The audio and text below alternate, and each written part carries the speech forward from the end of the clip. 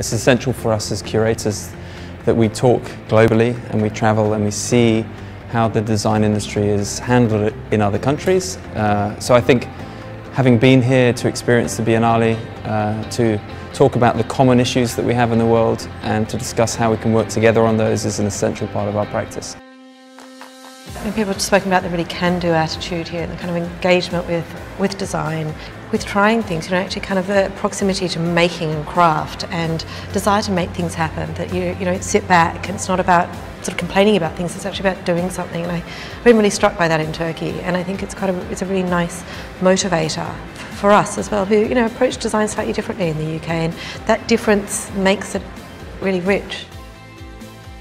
It's interesting to talk about the countries of the UK and Turkey as individual countries, but I think when we talk about design, I like to think of design as being a borderless industry. I think it's the sort of start of conversations, and you don't really know what's going to come out of them, and I think that the Biennale has raised a whole lot of issues for people. The design industry in particular buries its head in the sand and doesn't always talk about the issues that we have and carries on as if nothing's going to change. And the encouragement for me from the Biennale this year is that some of the core topics and some of the core issues that we face in the world as humanity, I think the more we can make noise about those issues, the better. And I do firmly believe design can make the world a better place.